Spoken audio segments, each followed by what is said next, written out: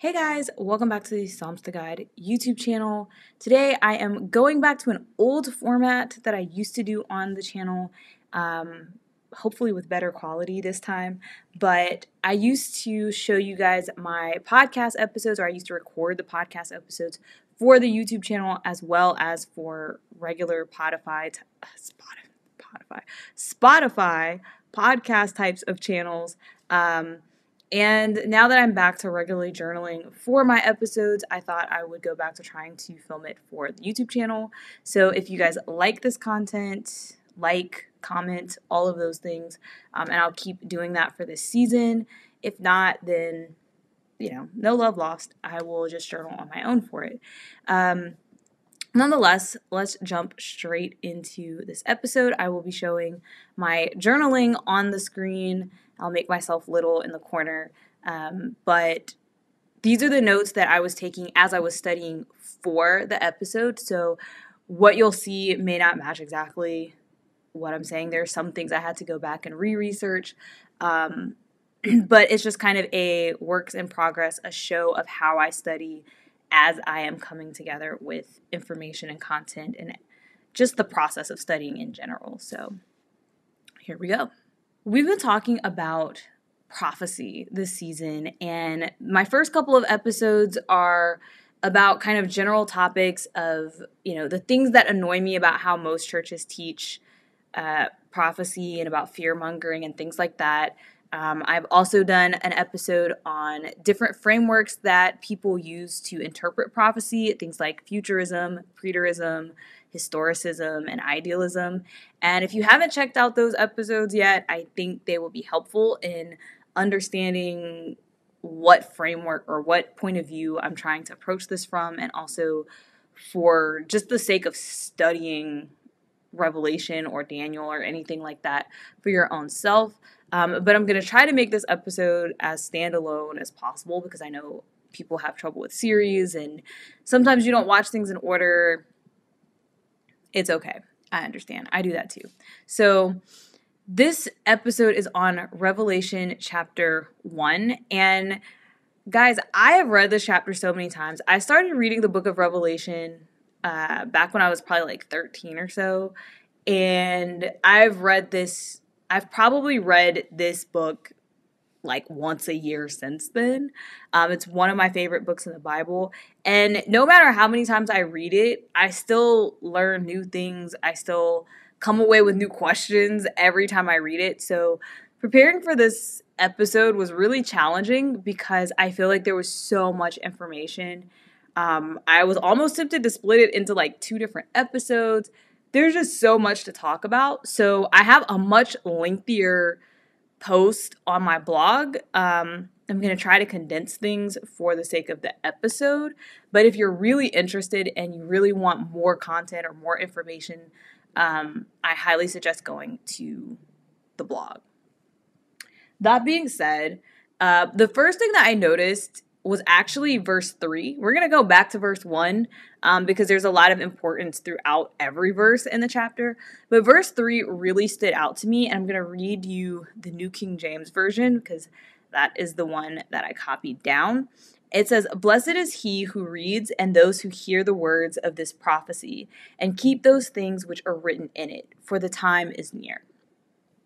The reason this verse stood out to me is because a lot of people don't want to study prophecy. And a lot of this comes from the futurist belief in a pre-tribulation rapture. So a lot of people feel like they don't need to know what's going to happen because as long as they're saved, they won't have to see any of this and it doesn't matter. But as we go through these verses, you're going to see that it does matter. And this verse right here tells you flat out that you are blessed by reading and understanding and keeping these prophecies in your heart and studying this. So I think it's interesting because, like I said, most churches that I've been to stray away from this. They don't want to talk about it. It's scary. It's the big bad. And I get it because until I understood that this was about the final victory and that the whole goal is for us to be on the winning side, which means that it's not really bad for us. I was also scared. I used to have nightmares about the end of the world when I was a kid, which is actually what prompted me to actually read Revelation for myself. And so I think I think that a lot of that is what stood out to me in this verse. And like I said, I've talked to my other friends who are believers, and a lot of them will say things like, yeah, I don't want to read that. I don't want to know. But that's not really what we're called to do. Now, if you go back to the first verse, we're told flat out that we are supposed to be reading it. So the first verse is basically establishing what the whole book is about. And I think it's interesting because it reminded me of like English class where they tell you to write like a topic sentence, and you're supposed to basically like summarize the paragraph in your topic sentence. It just seems so formal and well put together.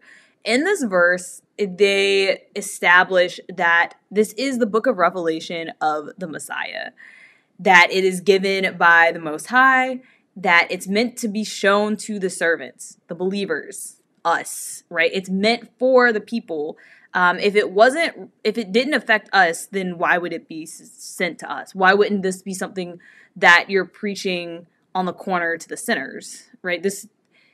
If it wasn't meant for us to know, then, and if it had no importance or value for us to be reading, then it would be like, the street preachers running around being like, you're in danger of the hellfire. But that's not how this was written. And, the street preachers, that's a whole nother shebang right there. We'll get to that in a whole nother episode. But also in this first verse, it says that the events are meant to take place shortly. Now, we're going to get into shortly in a minute because I think that's a really interesting, and depending on, like I said, your framework that you use to evaluate Revelation, you're going to see that word differently, but we're going to get into that. And that first verse also tells us that it was established by an angel and sent to John, who is the author of Revelation. So that's a lot of information wrapped up in one. And to be honest, I spent a lot of time just in that verse, researching particularly on the word shortly and like who the believers are, the servants. We're going to get a lot more into that as the episodes go on, because a few verses later, you'll see that John is told to take this message to the 7 churches of Asia Minor. And in Revelation 2 and 3, we're going to go get way more leveled down into those churches of Asia Minor. And, in some ways you're like, oh, was this only for the churches of Asia Minor? And there's like a lot of questions I had reading it about like why specifically these churches. So for instance, if you go into the New Testament and you read the letters of Paul or any of the letters of the New Testament, they're not written, there really aren't letters to like Smyrna or Philadelphia or Laodicea. And so there's, the question of like, one, are those like missing books? Like were there letters written to them that just didn't make it into the canon? Because they seem to be very important here at the end, and we don't really get a really good picture of them leading up to that. Then there is the question of, like, for instance, there were churches in Africa. There was a church in Alexandria. There was a church in Ethiopia. In fact, the Ethiopian church is one of the oldest Christian churches in Christian history, and they're not mentioned. And, of course, for those who are preterists and believe that all of Revelation was fulfilled in 70 AD, there's the question of like, why not the church in Jerusalem? Like there were, of course, the initial disciples and the body that was like located in Jerusalem, in Judea. Why wasn't a letter written to that church? Like what made these churches in Asia Minor so special? And on top of that, if this is about the fall of the temple and of Jerusalem, why do the churches in Asia Minor need to know? Why did the Gentiles care? Like, I'm not saying that it's not important for the rest of the body what's happening to others. I mean, like right now, there are countless wars going on across the world, And, I have friends who have family in different locations where there is war, and I worry about my friends' family not nearly as much as my friends worry about their families. But you hear about it, and it breaks your heart, and you're sad, and you're like, what can I do? I wish I could do something to help these people. But it doesn't affect my day-to-day life. Like, I still get up and go to work and go to the grocery store and come home and clean my house and watch movies or listen to music or journal or create podcast episodes. And it's not like I had to stop living or something. Like, it's not like I had to pack up all of my life and flee and go to a refugee camp or, try to find health items or feminine products or whatever, the way people who are torn apart by these types of events are. So if you are a Gentile living in Asia Minor and the Romans sack the temple, aside from being hospitable to take in the people who have been displaced, why do you need such a heavy warning about that? That's a question that I think preterists have to grapple with. And I think that's also still a question for us as believers in the future to think about, like, why are these 7 churches so important? And what is it that why were they singled out? And so, like, because it starts out saying, that this message is for the servants, the believers. Then it goes into specifically giving these messages to the 7 churches. So, you have to wonder, are we all supposed to know about the 7 churches? We putting them on blast. There's a symbology here, or is it really just specifically for those churches and it has nothing to do with us? That is a question for each person to ask themselves as they study. So that's one big thing that came up both in that first verse and as I kept drilling down into the verses. The second thing that kept me in that first verse is the phrase shortly. Now, I looked up this word, and if you are watching me doodle, you'll see me write down that shortly doesn't mean shortly, but it does. I looked up in an interlinear concordance the word, and the first time I looked at it, the word that seemed to line up with shortly was something that didn't mean shortly at all, and I was really confused, and I went through and I was looking at all the different translations, and all of them were saying shortly, soon, quickly, and I was like, how are they getting this from this definition? And so eventually I went back to redo the word study because I was like, they can't have all just gotten this wrong. And when I went back, I realized that the way I was looking at it was not right.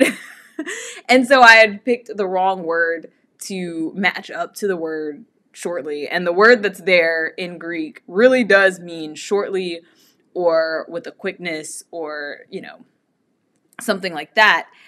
And I think it's interesting because I guess this is one of the things that really has this touch and go with believers, because it's like he kept saying he was coming back shortly. And of course, preterists would use this to also say that, he was talking about 70 AD. But for those of us who are either historicists or futurists, then you have to explain like 2,000 years. He'd been gone 2,000 years. That doesn't seem like shortly to us as human beings. But one thing that I thought was interesting is, number one, we're told that this message is supposed to go to the 7 churches of Asia Minor, which means that shortly cannot be before the message could even get to the 7 churches of Asia Minor. Now, back then there were no planes that we know of, so they could not just hop aboard a plane and pop over overnight to each location, and you say it takes, maybe a day, 2 days, 3 days at the most to get all of these messages delivered. A week tops, that's not how it went. I ended up Googling how long it would take to walk from Patmos, which is where John would have received the vision, to Ephesus, which is the first church that he was supposed to deliver the message to. And it said roughly, I think 20 hours, something like 20 hours to walk and boat, because obviously Patmos is an island. You got to boat part of the way. But you wouldn't do that straight.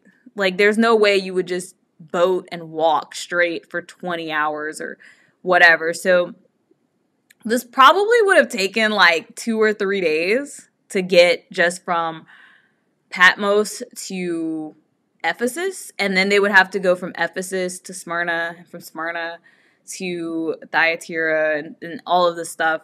And we don't really know, like, assumably it wasn't John that was going, because John was in exile.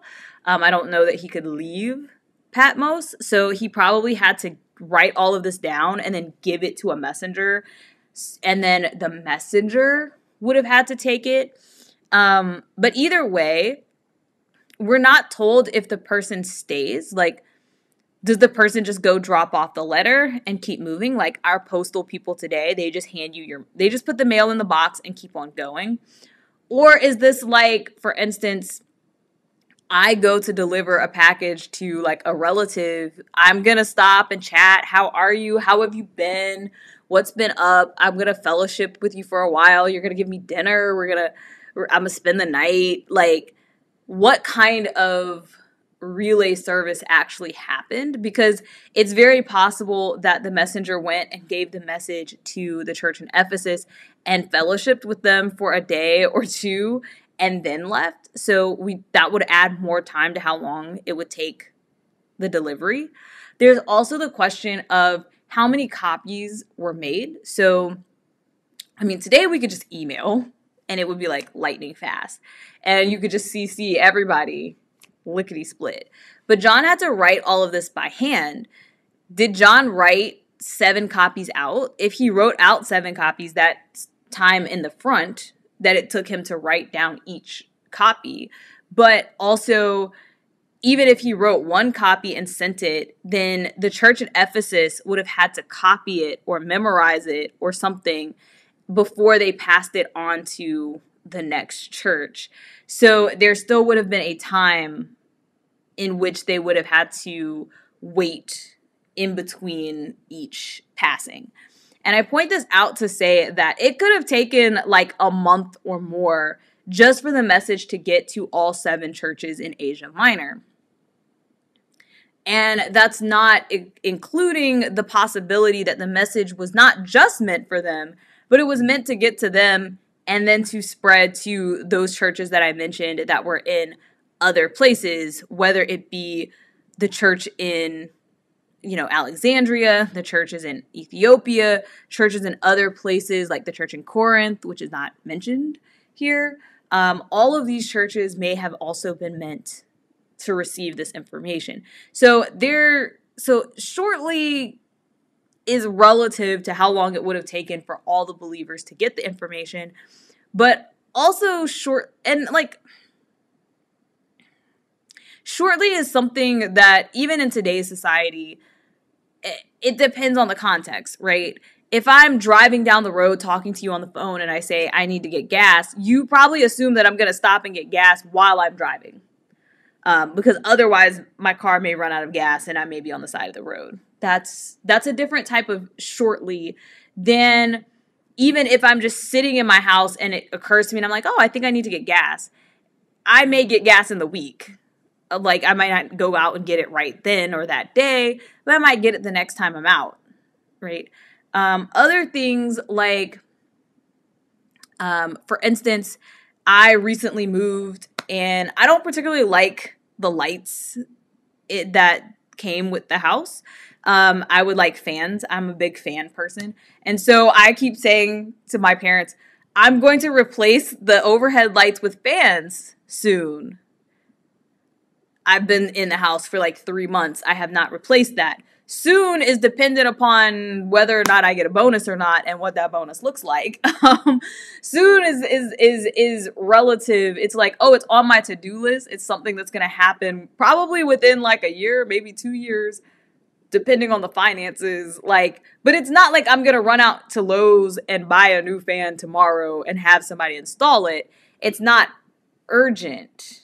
right? So shortly has different connotations based on what is taking place. And I think given the scope of Revelation as a whole, we haven't really gotten into everything that's going to happen, but I'm pretty sure, even if you're not a believer, even if you weren't raised in the church, you've heard about the wars and the famines and all of these things that culminate in, him actually coming back. And, it's a large scale thing. So soon, relative to such a large event, seems like it may be a lot more than, 2 days or 3 days or whatever. So there's that. But then there's also the fact that we are talking about spiritual and divine versus human and mortal. There is a verse in the Bible that says that 1,000 years with the Lord is like a day, and a day like 1,000 years. And there's a lot of things in the Bible when you start getting into prophecy. They have this day for a year principle. We'll get into that when we start talking about Daniel in particular, where there are these visions, and in the vision they talk days, but then if you convert the days to a year, and this principle is given in the Bible too, don't worry. We'll get more into that at that point, but for conciseness sake, you'll see that the prophecies play out with each day representing a year, not a day. And so then when you go back and you look at this other verse that talks about how, a day is like 1,000 years to God, and, and 1,000 years like a day, you start to see a difference in how time is processed by the Most High or by a heavenly being. And it makes sense. When I think back to my childhood, I felt like time moved really slow. I was always waiting for the next holiday, the school dance, the summer, spring break, whatever. And it never got there close enough, like soon enough. I remember feeling I was in elementary school forever. Like I could not get out of elementary school and move into middle school. But college went by super fast. Like I feel like I was a freshman and then I was walking across the stage and I was like, wait, no, I'm not ready. Can I stay for another year?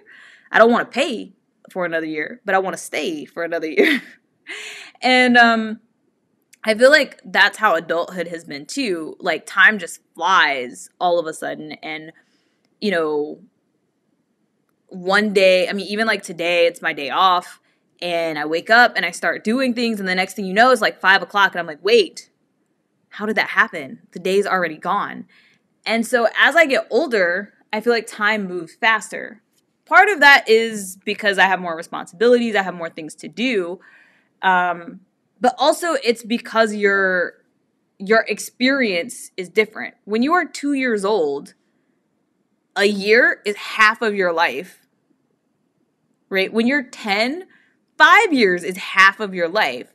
But now at 35, 5 years is not that's such a small time. It's such a small scale in the grand scheme of things. And I imagine when I'm 90, I pray I make it to 90, but I imagine being 90, then those times seem even smaller. Like 30 years is only a third of your life.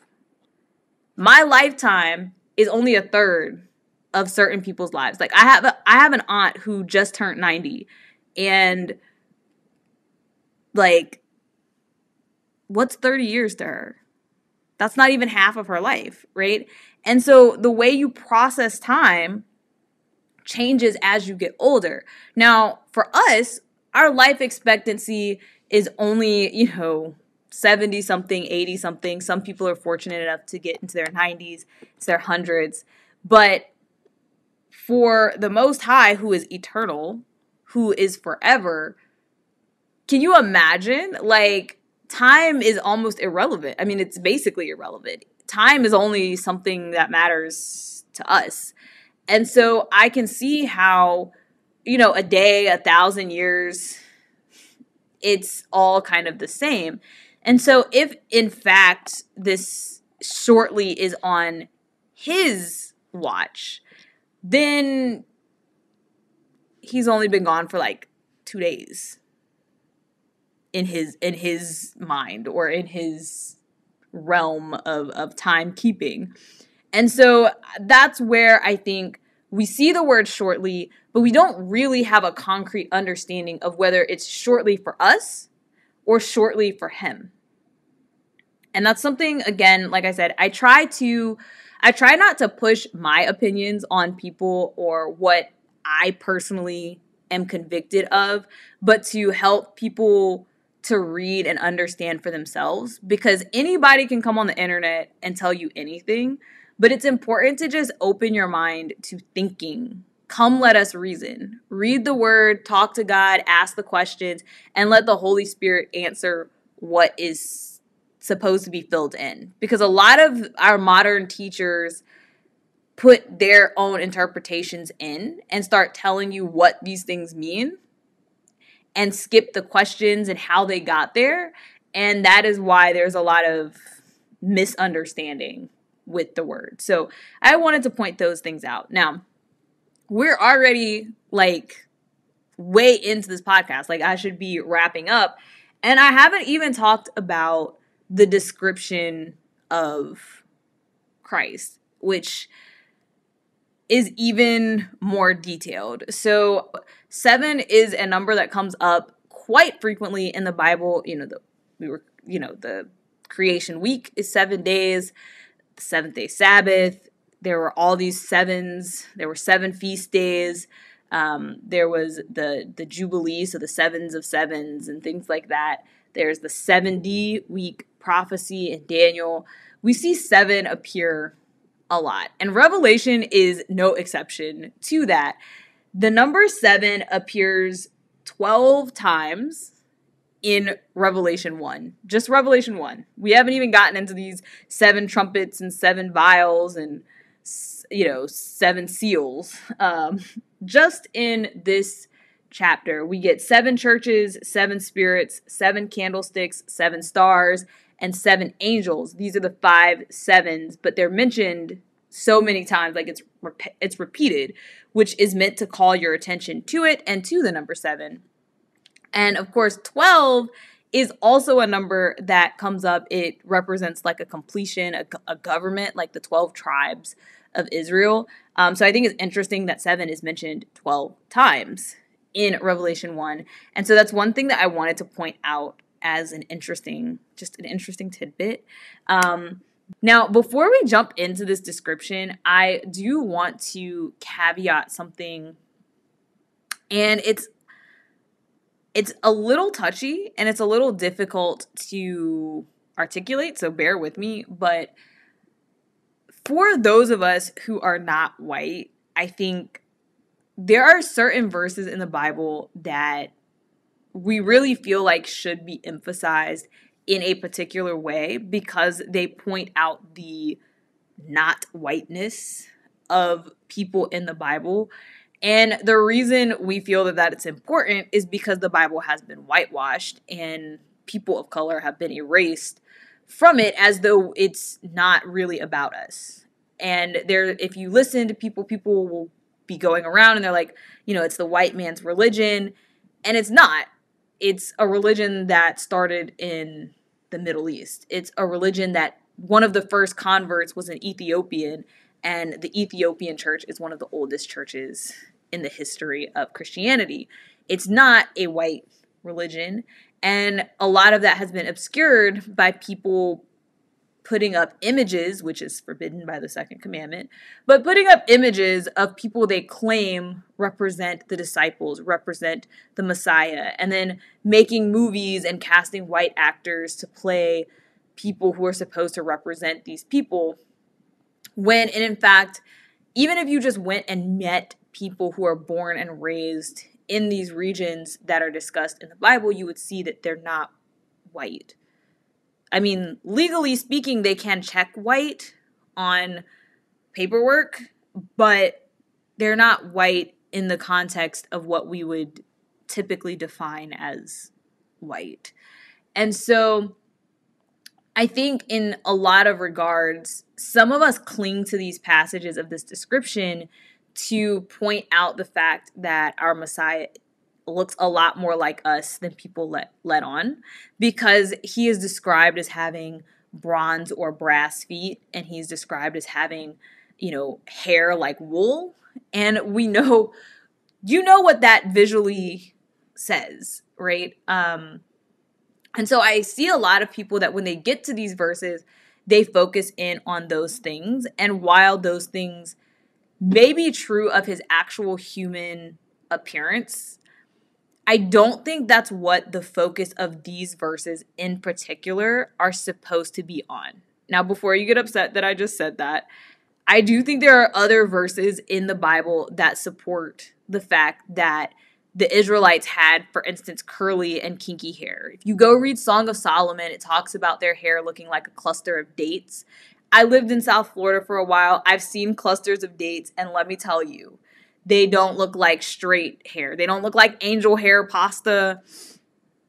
And I only bring it up because, like I said, it does affect my community personally. And I do hear a lot of people go more so into that aspect of these verses. And I understand why.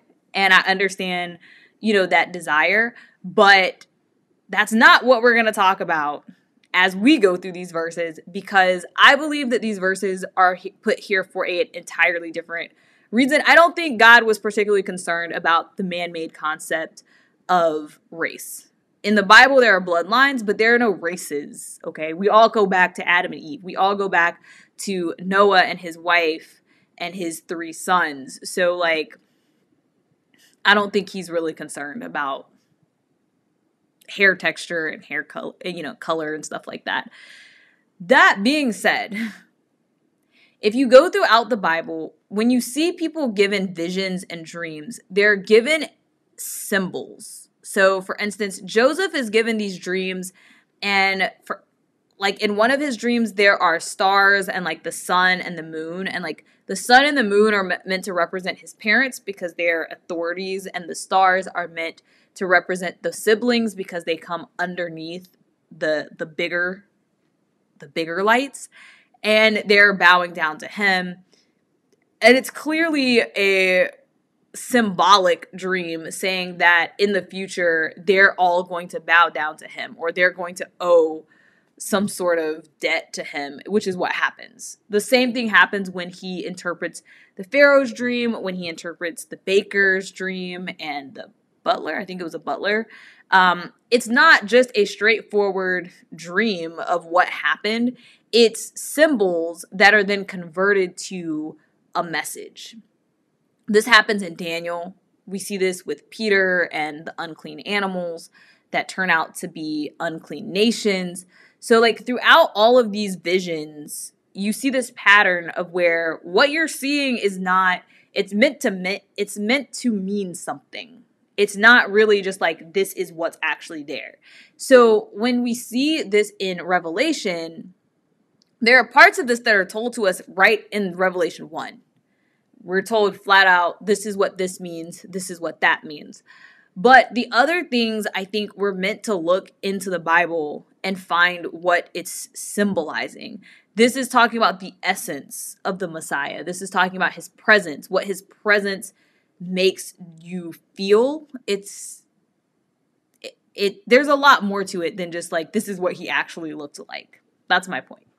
So there are a couple of things that are pointed out. We'll knock the easy things off first. So there's these 7 golden lampstands that he's standing in the midst of. And we're told right there in Revelation that these represent the 7 churches of Asia Minor. And it's interesting because elsewhere we're told that we are the light of the world and things like that. And so these 7 churches are the light that is lighting the world during this time. And he is standing in the midst of these 7 lampstands. Then he has these 7 stars in his right hand. And the 7 stars are the angels of the churches. Now, a lot of people straight up assume that this means the guardian angel. And it's possible. But one thing that I will say is that angel means messenger. it doesn't necessarily mean heavenly angel. There are heavenly angels, but there can also be human angels because it just means messenger. And one thing that I find interesting is when we get into Revelation 2 and 3 in the next couple of weeks, you'll see that each passage starts out with saying, to the angel of this church, write, yada, yada, yada. And when they're writing to these angels, the message is being given to those churches. And I think it's interesting because in the context of that angel being like the pastor of the church, that makes sense. Like if I wrote a letter I would write the letter to the pastor and then the pastor would deliver the message. But it doesn't quite make sense that that would be a heavenly being. It seems odd that the Most High would come get John and give John a vision and then tell John to tell the angels that were already there that could have just seen the vision with him. Like an angel comes to get John to take him up like a heavenly angel, right? It just seems odd because the Most High could give a heavenly angel a message directly to give to the churches. Now, that doesn't mean that that's not how it happened, because maybe John was meant to get it to bring it into cohesion. Maybe John was being given kind of like a foresight of what was going to happen so that when it was given, it would be confirmed. I don't know. Lots of things to think about, but I just think it's interesting to point out that this word angel could mean multiple things here. So those are the ones that are given right there in Revelation 1. But the other things are things that I had to look up. So we're told that the person or the being that is in the midst of the lampstands and holding the stars is like the Son of Man. I think it's very obvious that that's the Messiah. He's described as the Son of Man elsewhere in the Bible. So I'm not going to dwell on that, but there is a interpretation or an interpretive jump to go from one like the Son of Man standing here to that is the Messiah. But that is the generally accepted interpretation by all schools of thought on prophecy. So there's that. Then we're told that his hair is like wool and like snow, but we're also told that it's white. So it's white like wool, white like snow. And like I said, I don't think this is just meant to tell us his hair texture, though I do think it's interesting because there could have just been his hair was white as snow without his hair being like wool, and there could have just been his hair was white like wool without the inclusion of snow. I think it's interesting that both were included. There's like a repetition here. But white usually symbolizes one of two things. So white generally symbolizes purity. It's very hard to keep things white. I have this image in my background for the winter of snow. If you've ever actually seen snow, it's hard to keep snow actually white. It turns brown and muddy as soon as people start walking through it, and it looks pretty gross. So to keep things white it's a sign of purity. And it's used as such throughout the Bible. So in some ways, this ascription of white to his hair and to his head could be about purity of thought, purity of, his headship or his leadership. But also, and I think more importantly, white hair, gray hair, is a symbol of old age. It's a symbol of being ancient, which is also typically associated with wisdom.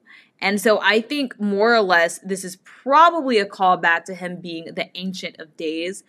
Elsewhere in the same chapter and throughout Revelation, he is called the Alpha and the Omega, the beginning and the end.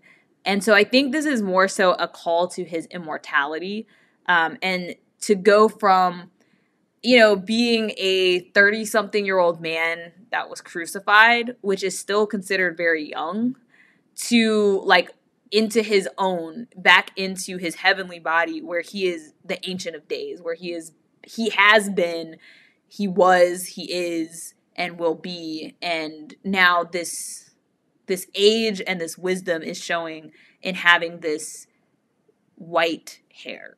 That's what I think that symbol probably means.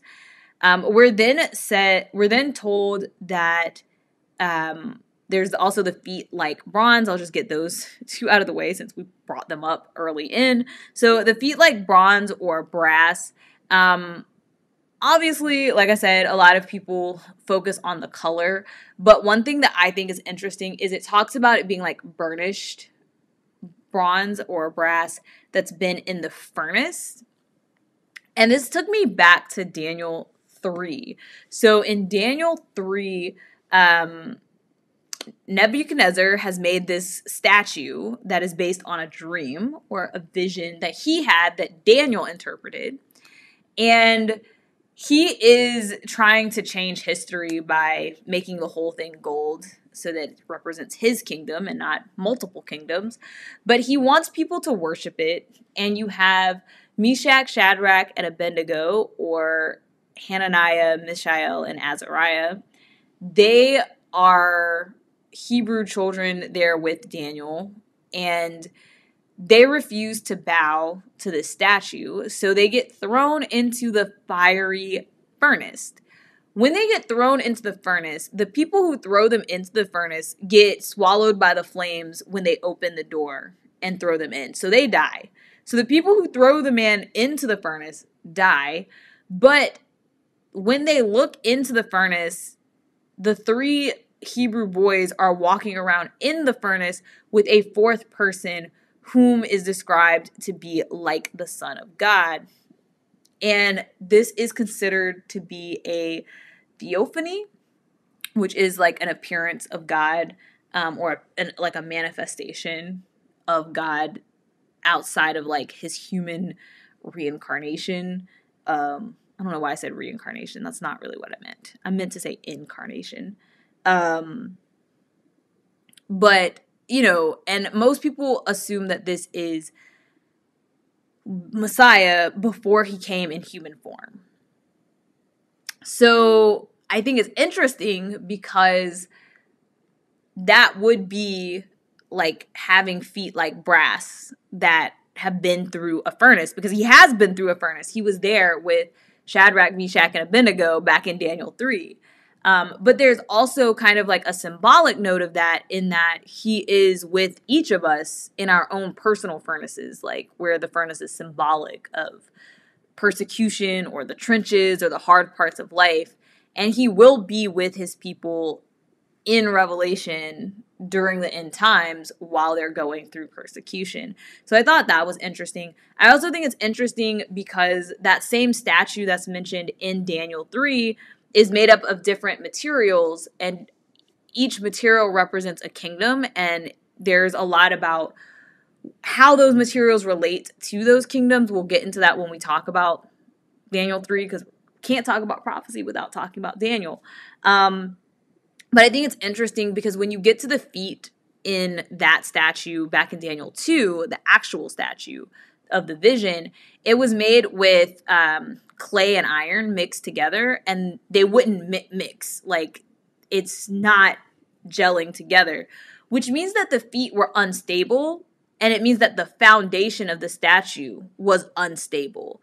However, this alloy or this bronze that is making up the feet of the Messiah is well mixed together. It is stable. It is sturdy. And so I think in a way that could represent different types of people coming together under the banner of the Most High and under the banner of the Messiah, but they have one purpose. We have one desire. We have one leader. We're on one accord, right? So there's this kind of factor of like unity and stuff, and the foundation being there. I think those are really interesting things to look at with the feet like brass or bronze. Now, another thing that is discussed is these eyes that are like fire. And I thought this was interesting because a lot of times we associate fire with hell and then with Satan. And this is again where modern society has been mixing in paganism. This started back with Catholicism, but that's again a whole nother topic. That goes back to like Hades and like Greek mythology. But if you actually look at the Bible, it is God who is connected to fire a lot, like for instance the burning bush. And so here we see this discussion of fire appearing in his eyes, and I think it's interesting. It's repeated elsewhere in the Bible. And I was looking to see what the Bible said about fire, because there are all of these things that say, like, you know, his presence is like a all-consuming fire and things like that. And now with the fire in the eyes, I was like, what does that represent? So I did find that in Malachi 3, verse 2, it says that he is like a refiner's fire.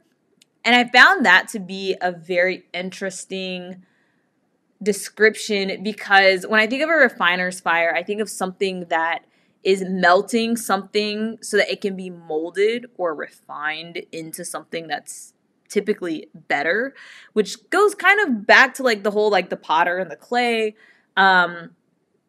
But you know, I was like, oh, okay, that kind of makes sense, that if, you know, you're gazing on somebody with this kind of fire that shapes them and that refines them and makes them into something new.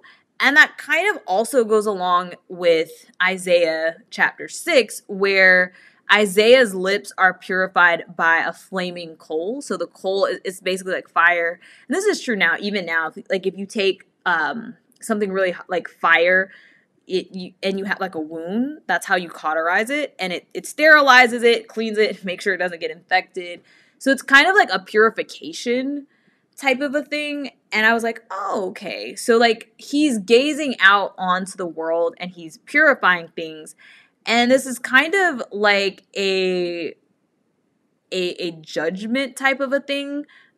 This is where I feel like some of the discussion about fire in Revelation gets lost, is that those who are in Christ, those who are under his blood and who have been saved, we will appear as pure and righteous in his eyes, the fire in the eyes, right? And so we will be unharmed, like the bush in the burning bush was unharmed. But those who are not will be burnt away. So as we think about it like in a refiner's fire, as we walk with him, we try to shape ourselves like him. So when he starts to refine us, there is more of us left that doesn't need to be melted away. But if you stray away from him, then after you've melted away the bad things, there's nothing left. That's how I kind of read into the eyes like fire.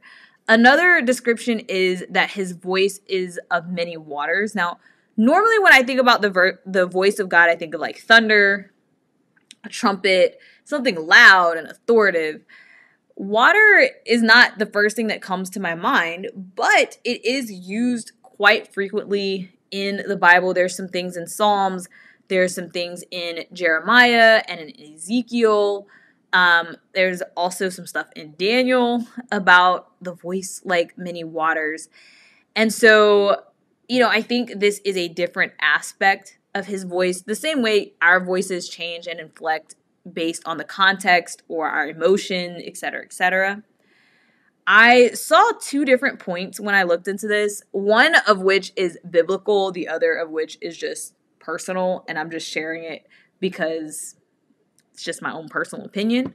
So my own personal opinion is that water is very soothing.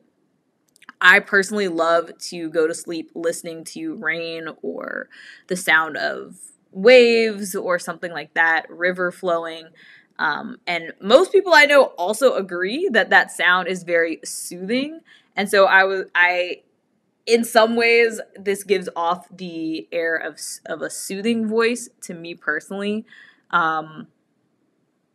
That's neither here nor there. It may not, like, verses are not for personal interpretation, but I did want to share that just because I do think it says that nature testifies to his character.